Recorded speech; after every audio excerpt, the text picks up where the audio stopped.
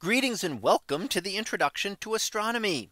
In this lecture, we are going to talk about the two different types of planets that we find in the solar system. So we can very easily divide our solar system into two types of planets, and we'll look at them here. And then in the future, we will be looking at how this applies to other solar systems. So let's look at what we have. First of all, we have two types of planets. We have the terrestrial or Earth-like planets, which includes Mercury, Venus, Earth, and Mars. These all have nice solid surfaces where we could land. The other type of planet is the Jovian planet. So the Jovian planets are Jupiter like. So this is Jupiter, Saturn, Uranus, and Neptune. And none of these have a solid surface. They're all very gaseous and icy. And in fact, we can look at the properties of these two types of planets. And what we see is that they are really complete opposites of each other. The terrestrial planets are small. The Jovian planets are large, and that's both in size and mass.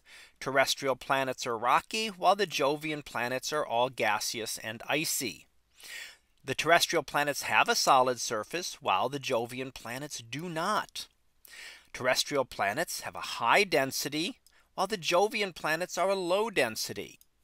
The terrestrial planets rotate slow. The Jovian planets fast. Magnetic fields are very weak on the terrestrial planets, but very strong on the Jovian planets. Terrestrial planets have no rings and hardly any moons, whilst the Jovian planets, each Jovian planet has a ring system and a good system of moons as well. And then finally, terrestrial planets close to the sun, while the Jovian planets are far from the sun. Now we want to think about this. Why might we have two types of planets? And we will come back and look at this in a little bit more detail later on. But really, the key is that they formed at different temperatures. In the solar nebula, when the solar system was forming, we had higher temperatures close to the sun. So when you were close to the sun, the only things that could condense were rocky materials and metallic materials. They are the only things that could form solids that became the building blocks of the terrestrial planets.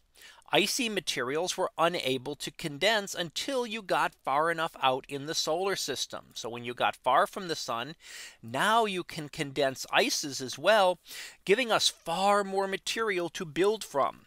So in the outer solar system, you not only had the rock and metal that you had in the inner solar system, but you also had the icy material, and that allowed for larger planets to form. Now, when I say ices, I do want to specify what we mean by that. A lot of the ice is water ice, but we also mean things like ammonia, which is nitrogen and hydrogen, and methane, which is carbon and hydrogen combined. So these are all different ices that we will see when we look, especially in the outer portions of the solar system.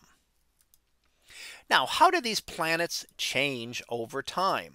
Well, one way we change as they form is through differentiation. And this is a separation of material by density.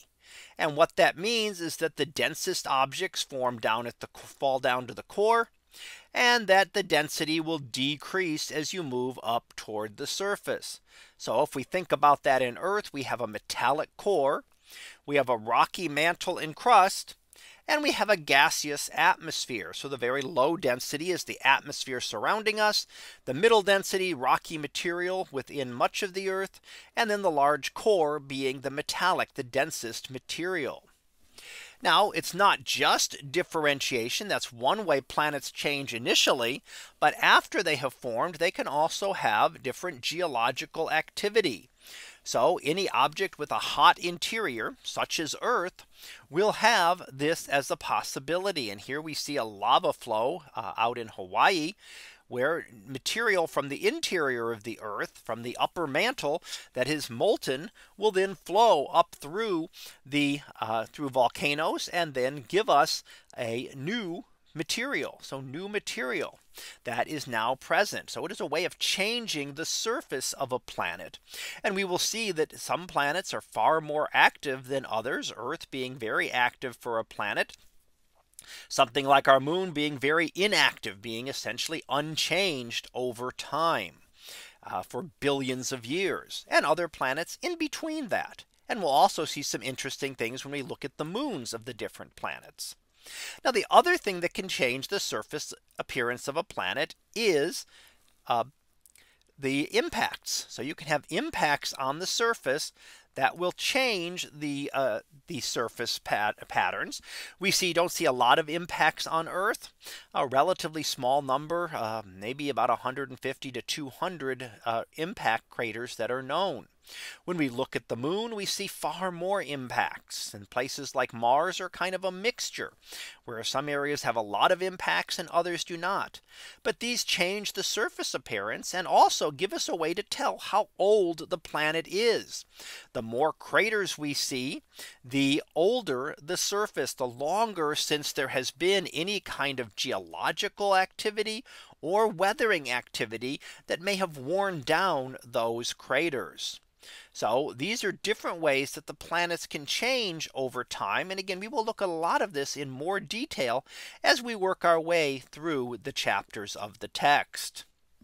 So let's go ahead and finish up with our summary.